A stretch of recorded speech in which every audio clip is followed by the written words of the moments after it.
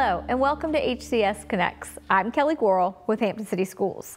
Today we have Kelly D with us, who is our curriculum leader for our Visual and Performing Arts Department. So welcome to HCS Connects. Thank you. And it's not a new welcome. You are a regular guest each year, and we are so excited to have you every year because there's a lot going on in visual and performing arts that we just need to catch up on.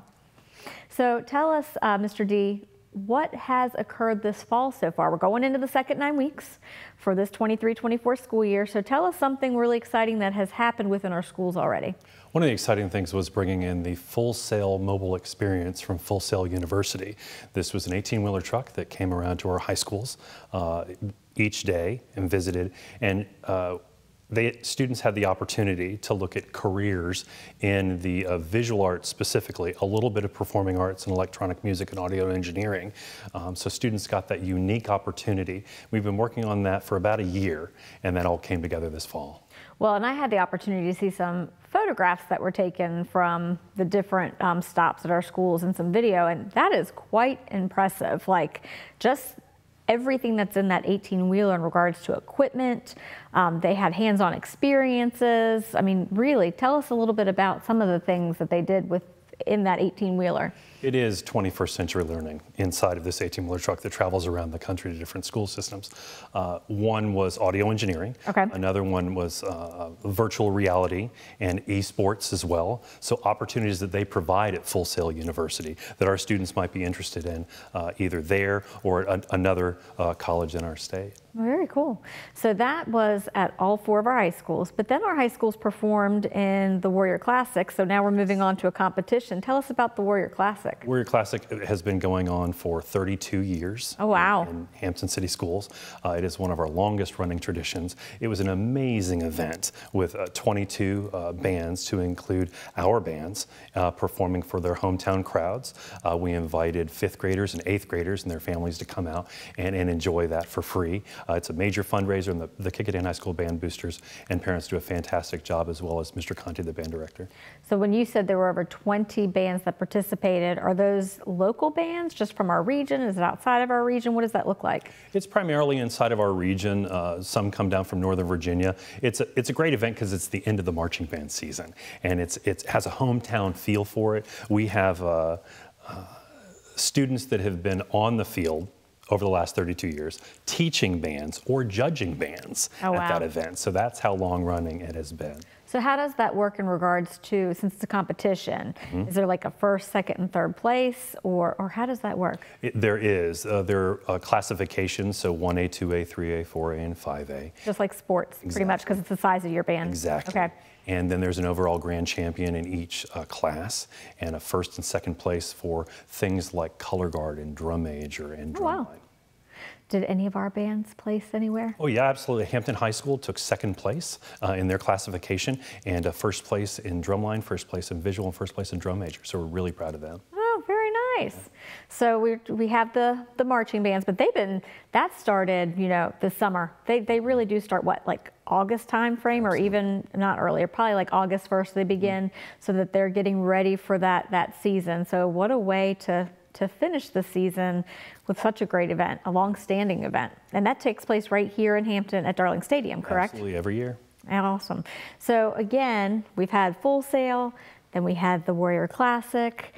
There's a little bit going on in regards to theater and drama as well. So we've had some schools participating in competitions, I think, throughout the Commonwealth I've seen. Yes. Kilgore did really well this fall. We're really proud of all their students and their teachers and all the effort they put in. So I've seen that they've won some awards. I can't remember exactly what they are off the top of my head, but they've won a couple. I keep seeing pictures popping up that we're sharing as well. So again, they're doing a great job over there. And we're really getting near the holiday season at this point. It's hard to believe that Thanksgiving is maybe 2 weeks away at best. So, you know, I know there's a mayor's card. Tell us about the mayor's holiday card. The mayor's holiday card is another long-running tradition in the city of Hampton.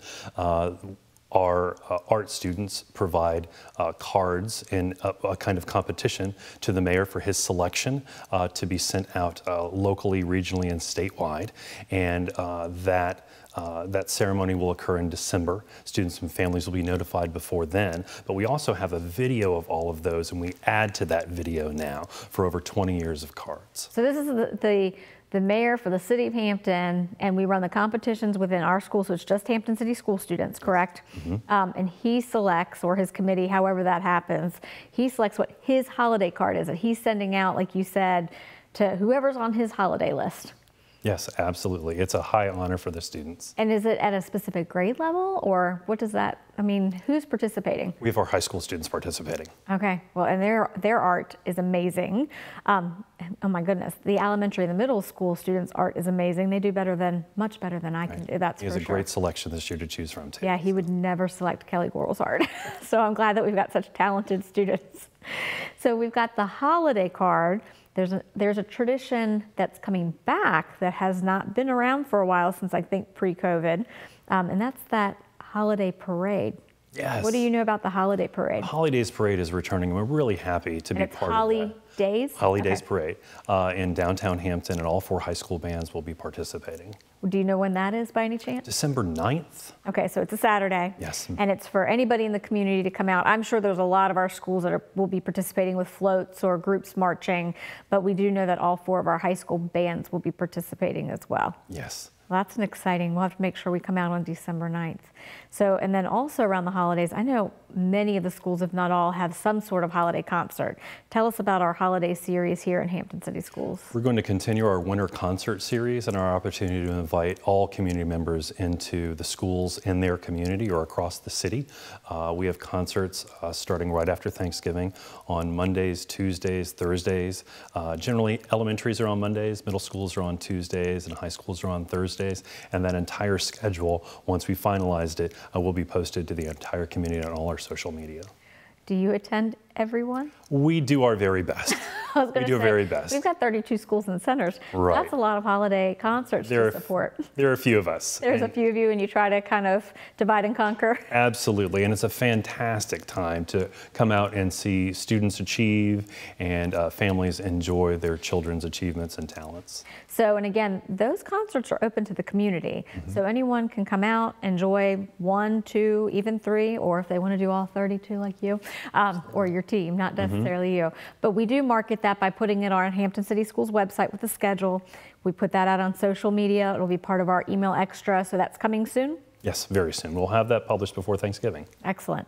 So that's a lot that we've either accomplished already just in the first 9 weeks of school, gearing up for the holidays. Anything else that you can think of that you'd like to share as we wrap up? No, we invite the community to come out into our schools and see the great things that are going on with the young people, not only in the visual and performing arts, but everything we're doing. Well, and I do really love, because we always say that we're one community, one transformation. That really has been the tagline for this year going in, because we truly know that we can't do this work without our community partners, being it, our business, our nonprofit, our faith-based, our military.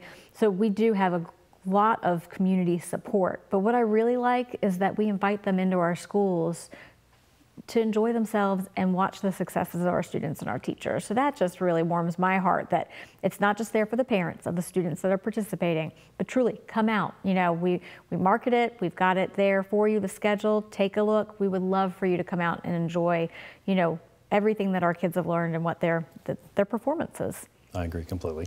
Well, thank you for being here today and kind of giving us just a brief of what's going on in regards to the visual and performing arts in Hampton City Schools. And I'm sure there's much more that will happen in the spring as well, but just to kind of focus on where we've been since September, or really August, since our band started back in August, and where we will end up before the new year. Thank you. And thank you for joining us on HCS Connects. Remember, it's easy to stay connected.